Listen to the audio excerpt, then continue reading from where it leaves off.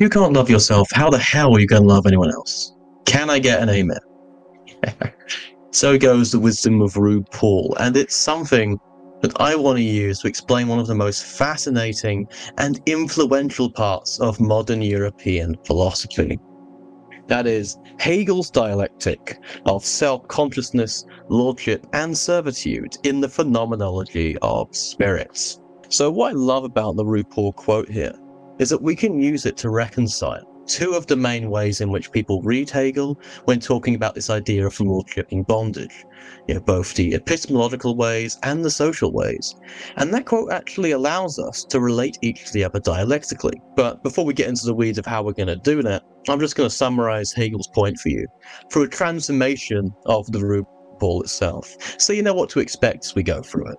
Hegel's point will be that if you cannot recognize that your empirical sense of yourself is just as important to your knowledge and experience of the world as your transcendental self, then how could you ever recognize anyone else as a person, given that you only experience their selfhood empirically, that is, in experience? Now let's just unpack those two main terms first, the empirical self and the transcendental self. The empirical self is the self which lives, experiences things through the medium of its life, and in living through those experiences.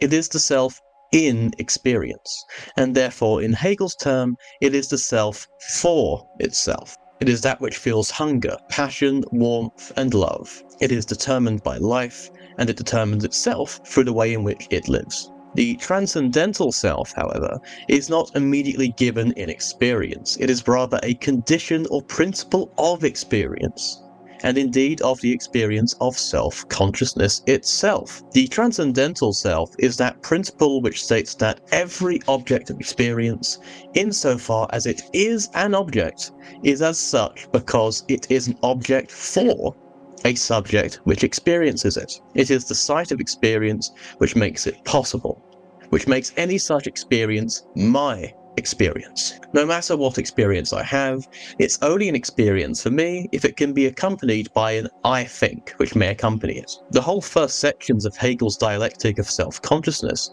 including that of lordship and bondage, constitute self-consciousness' own attempt to work this principle out and the relationship between the transcendental and the empirical self. That is, where in Hegel's phenomenology, his argumentation is structured more like a tragic play or morality tale about consciousness' attempts to know the world, where we, the reader, watch the subject of knowledge, called consciousness, try again and again to know things, and with each failure to know, learning a lot more about itself, its object, and the relations between the two, which compose its knowledge and the experience of each. The self-consciousness chapter begins when the main character of the book, consciousness, adopts this principle of transcendental subjectivity, becoming self-consciousness. And with this, it gets pretty boastful of itself. It starts knowing that actually every object isn't only an object because it's an object for me, the subject. So really these things are all dependent on my knowing them, on my transcendental subjectivity that makes them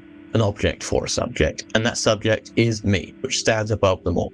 However, this is a dialectic of the pursuit of knowledge. Self-consciousness only knows transcendental subjectivity to be the truth of this object in principle, but is nonetheless impelled to realize what it is in itself explicitly, that is, for itself. In lacking something of itself in knowledge, to which it is impelled to seek out and to destroy any separation between itself and the object it wants to know, self-consciousness is therefore trapped in its desire to know itself. For what it is, it thinks in itself must become for itself. So to go around proving its self-consciousness to itself, in order to experience self-consciousness, it goes around destroying the objects that it experiences in its life. It shows that their continued existence, indeed their independent life from the transcendental subject, from self-consciousness, is nothing to it, and that it stands above them.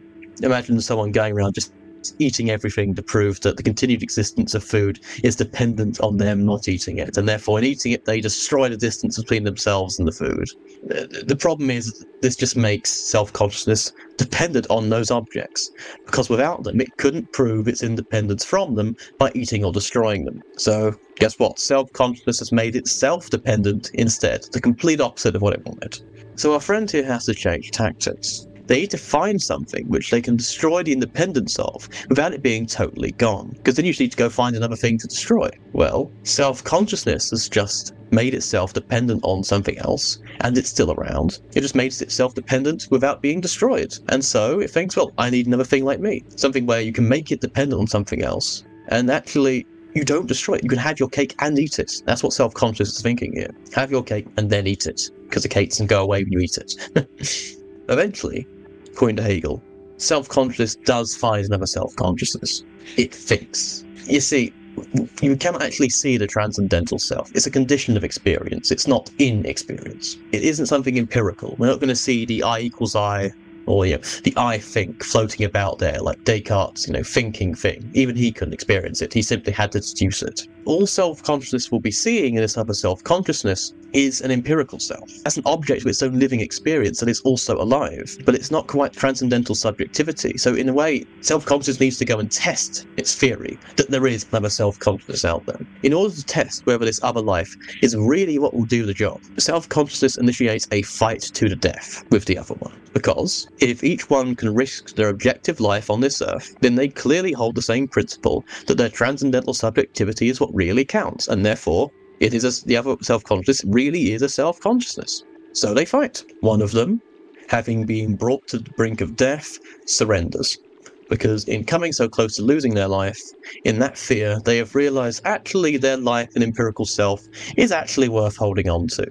And so one becomes the master, or Herr, and the other the bondsman, or Knecht, from where in English we get the word knight. It's a very feudal order, this. The master has proven their independence from the world in risking their life, and the bondsman recognizes this and affirms it by becoming dependent on the master, by service to the master. The bondsman depends on them, because if they don't work, well, the master has already shown their willingness to kill them, and this bondsman really wants to stay alive. So, as Hegel famously notes, this relationship still doesn't work. You may have placed the servant in between you and the objects you want to negate the independence of. You place the servant in between the animal and you when you eat it, cooked up as a steak or something. But the master is still dependent on the bondsman for their food. The master doesn't know how to cook, doesn't know how to do anything. It knows how to kill, but can't really do anything else.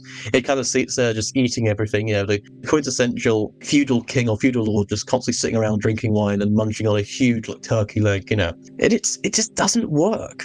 It just creates more and more dependency. The master is still dependent on the bondsman, and the bondsman, however, having been so terrified for their life that they have given it over to the master, actually ends up, in Hegel's terms, a little bit closer to what self-consciousness was trying to get at, because in giving their life over to the master, they have brought their transcendental and empirical self into a kind of defective unity. Because their life is dependent on the master's sense of self, which is dominated by the transcendental self. It sees itself to be above life, and said transcendental self is dependent on the servant.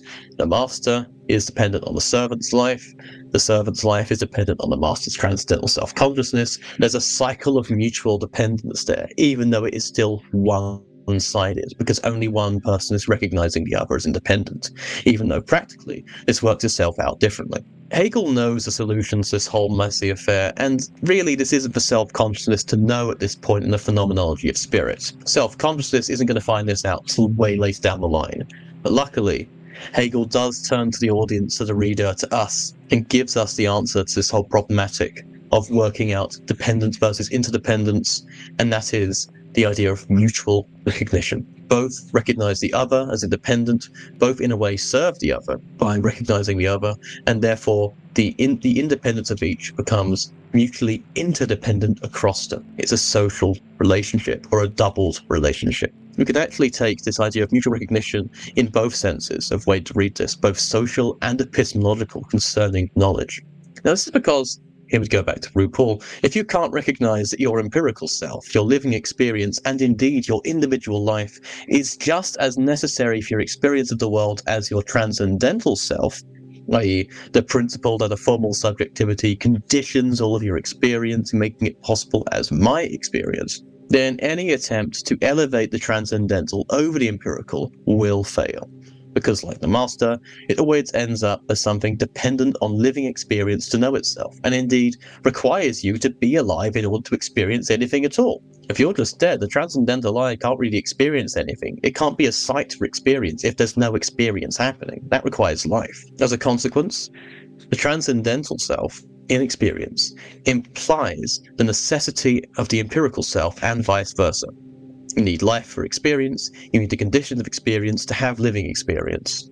Now, the mutual recognition of the essentiality and interdependence of the two kinds of selfhood, transcendental and empirical, it works on the individual level particularly, but nonetheless it can also translate into the social reading of this dialectic. This is because we only experience each other's selfhood in experience itself. We cannot see their transcendental condition of apperception floating around out there. But if we encounter an empirical subjectivity, if it speaks, hungers, it acts epically and so on, we can then, by implication, from ourselves, recognize that there is a transcendental selfhood there and that the other being is a self-consciousness.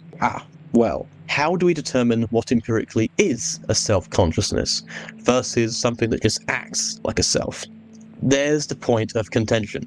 And this is where Hegel brings forth histories of mutual interdependence which constitute objective mind or objective Geist, spirit. To do this, he develops on spheres of historical custom, culture, and anthropology to determine empirical stages of developed or manifest Geist, the ways in which the transcendental manifests itself and actualizes itself in individual life.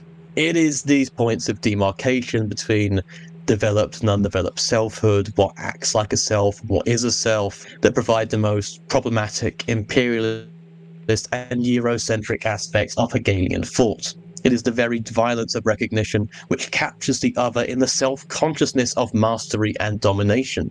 And yet, it is only through such encounters as these, where we can unpack these monoliths of Hegelian density, that we can tackle and trace these problematics to the very heart of modern history. My hope is that through grasping these moments of Hegel, we can find their limits and turn the eye of the philosopher back upon himself, revealing the falsity of that which empires and idealists once claimed to be true. Can I get an amen?